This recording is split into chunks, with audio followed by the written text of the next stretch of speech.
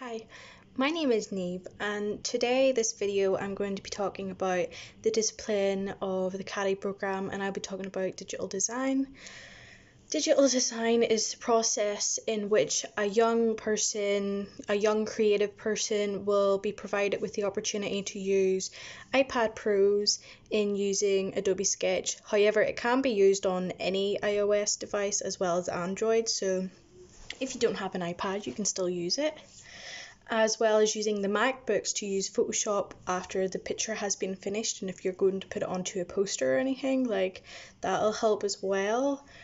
Training is given by the Nerve Centre throughout all the CADi residentials, and it's actually super fun. Like, you get to know the people, and it's such a nice experience to be able to go and do something like that there.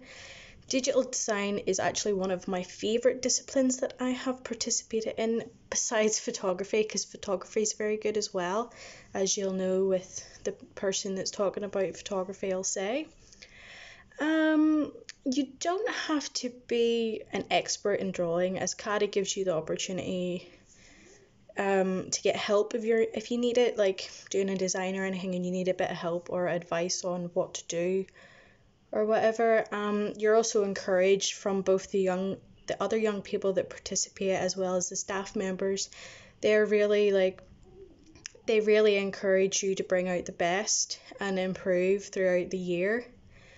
It also gives you the opportunity to work as a team and to create the goal that was put into place at the start of the first residential.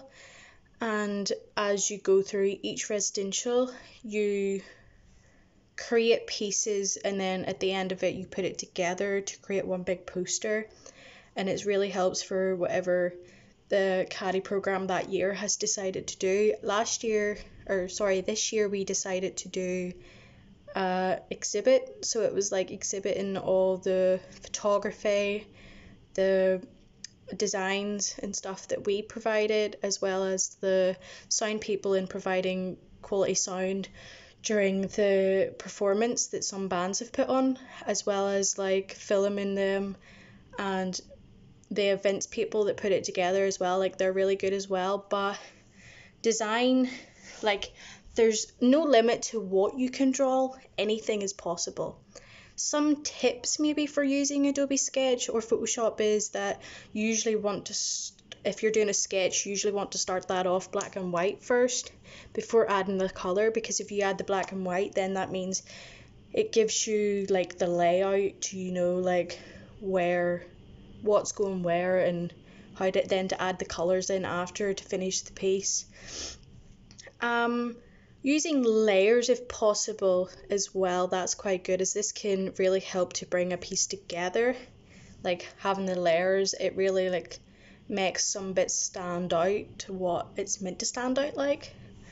It's also important that we explore different types of like drawings and stuff, because it's nice to like kind of expand and do all different things instead of the same thing all the time. And also to be patient, because sometimes, depending on the size of the drawing or whatever, it may take some time, so it's important to have a bit of patience when doing them.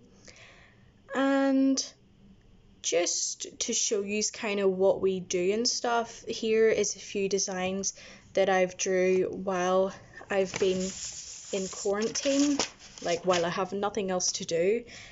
So it's just to like show you, like, there's so many different things you can make. So this is just a picture of a person, and of course that person is Harry Potter because I'm obsessed. And then just like that was a watchtower I drew at the start of quarantine, just because I wanted to draw something different, because I'd been drawing so many of the same things. This one was my sister requested me to do this. It's just a little unicorn.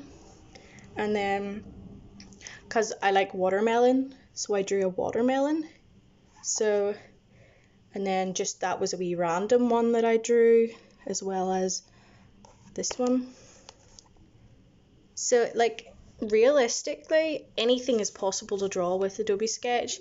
And then when you put it into Photoshop, it helps you just kind of like finish up the piece, and then when you're doing it in Adobe Sketch, then you can save it as a certain PDF or JPEG and all different ones as well, because then that means you can print that piece out and then you can like make it into like a collage on your wall or whatever. And so I can really say that a design is actually really helped me bring out my creative side, because before I wouldn't have thought I would have been able to draw anything like that, but it's really helped, and I would really recommend it, as I would recommend any other discipline as well. But I have to say digital design was really good this year and I really enjoyed it.